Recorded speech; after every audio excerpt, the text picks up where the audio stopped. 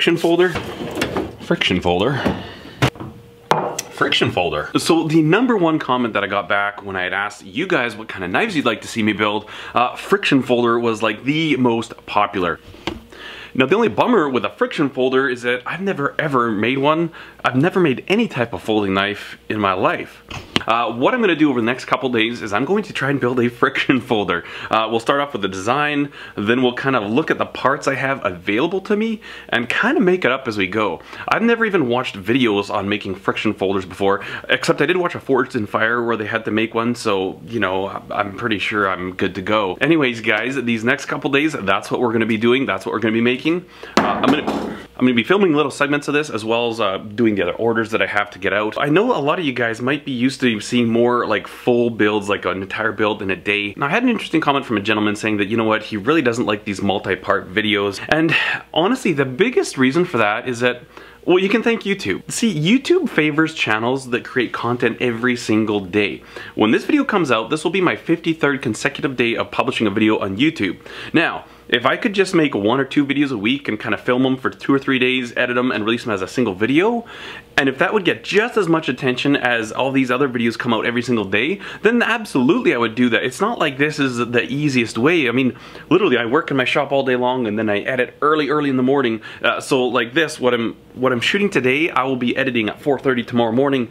The reason is that YouTube legitimately really favors channels that create content every single day. After 53 days, I'm noticing a very significant difference in my views, in the way that my videos recommended, all this stuff, and that's just the way that the YouTube algorithm is set up. So my thoughts are for this video, let me know what you think. If I take all the footage that I've shot for the next several days, like we're gonna vlog this entire build, but if I take all that footage and kind of compile it into one single build video, possibly do a voiceover, something like that, you know, a 15 to 20 minute build video, I could release that one on the weekends. At the same time, I don't want to just kind of regurgitate content that I've created and put it out again. But if it would be appreciated to have a single source video for building this thing, then that might be an option as well. Let me know what your thoughts are below.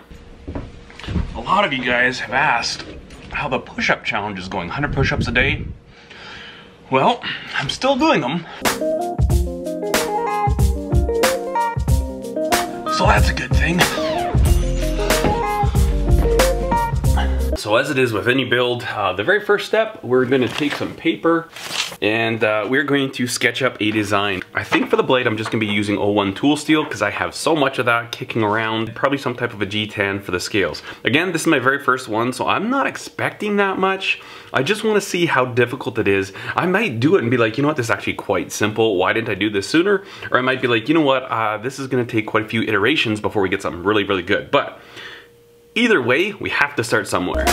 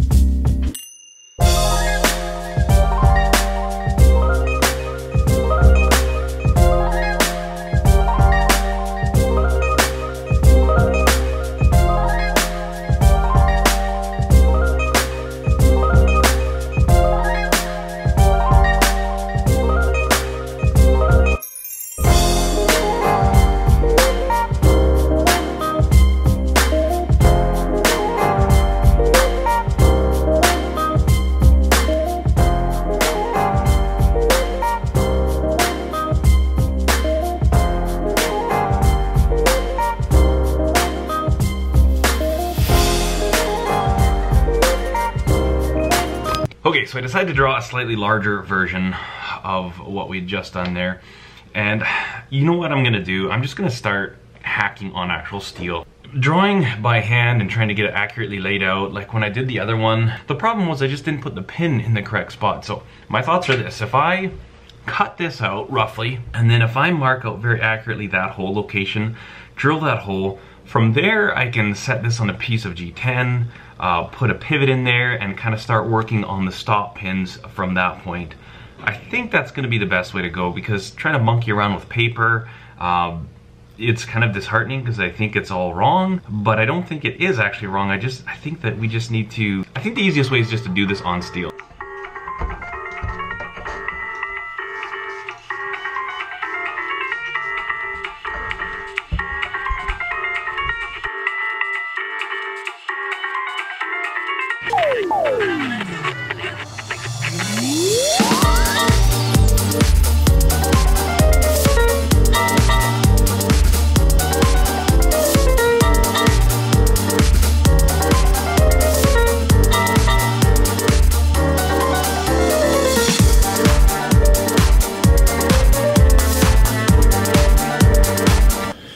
So we've got the rough profiling done. Obviously I'll spend a little more time cleaning that up before I go grind it. I wanted to leave this surface and this surface factory because it's a precision ground piece of steel. What I'm gonna do now is mark a line exactly halfway. Just gonna scribe line right here. We've got our line scribed right in the middle there, and now we need to put a line right here. For that, we're just gonna use we'll just use a machinist square. Oh, this is the tricky part. Where exactly do we want this to be? Actually, you know what? We had a measurement. We were going 3 inches. So let's go 3 inches. No, I think that was about where I was gonna put it in the first place. What I like to do is actually stick the scribe in the line. That way it's exactly where you want it to be. We'll bring this out here. We're just gonna scratch that right like that. And actually for this one, we're going all the way across. The reason for that is that this is also where I'm gonna wanna drill the holes for my 2 stops. I don't know, I might be totally wrong, but oops, that's not perfect. That's looking a lot better. We can just move it a little bit more like that.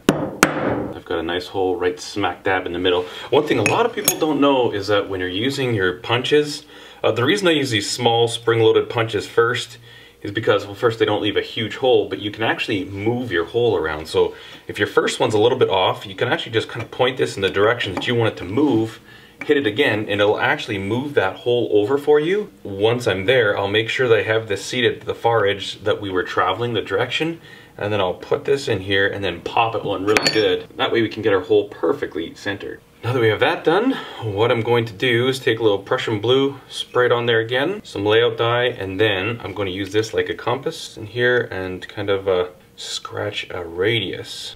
You know, it's so funny when you haven't done anything like this before, because every step I'm doing it the way that I assume it should be, but then every step I'm like, unless that's wrong, it's funny when you don't really know the outcome. You're like, oh yeah, that's what we're gonna do. And then I look at them like, oh, I hope that's the way you do it. I guess we'll just wait and see, but please don't take anything that I'm doing in this video or any continuation of this build as the way to do it until you see the end product and see if that actually works.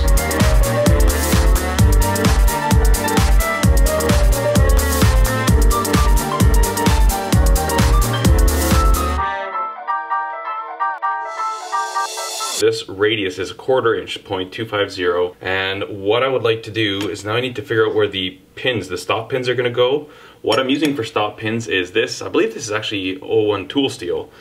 This is 1/8 of an inch exactly. Beautiful. And so we need to basically mark out where the center of these holes should be. So we'll go like this. We'll go 0.125. We're going to divide that by 2 because we want to know the center is 0.0625, and we're going to add plus 0.250 at 1/4 inch, so we get 0.3125. So let's set this sucker to 0.3125. That 25, 0.31, that 25, that's 2.5 thousandths of an inch. That's probably about the thickness of a human hair. So we're really getting persnickety here. And I'm not gonna do a whole radius because I don't need that. I just need that one mark. This is gonna give us the cross point for our pins to go through.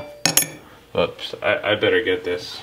All right, I think now would probably be a good time to talk about what I'm going to use for a pivot. Such a mess going on here. Oh, there it is. All right, so this, I believe this is actually a pivot screw. And I picked this up from knifekits.com, and I know I've talked about them a lot lately. It's just where I get all my fasteners for kydex and stuff. You see it's got kind of a nice little detail on this side. Then it's also got these serrations so that it's gonna stay in place. So what I'll do is I'll drill this through from the outside and press it in. And it's kind of got those little, I don't know, almost like knurling, but it's a little different. So I should be able to just press this in and it will stay inside of the scale of the handle. And then this will be my pivot, and then this will screw in from the other side. But I think they're gonna work good for this pivot. I was thinking about doing all this in my milling machine, but my milling machine really sucks, and I honestly don't know if it would do well with this. Maybe it would. Maybe I should try it. I don't know.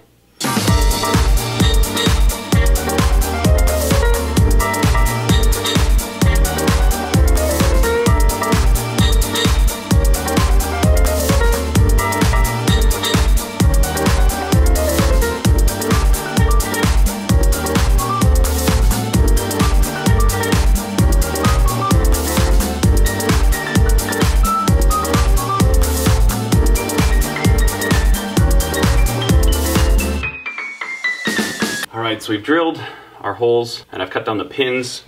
And so what I'm gonna do now, this is just a piece of red G10 1/4 inch that I had laying around. What I'm gonna do is cut this in half, and then I think before I go any further, I'm actually gonna use this and transfer all these holes to the G10.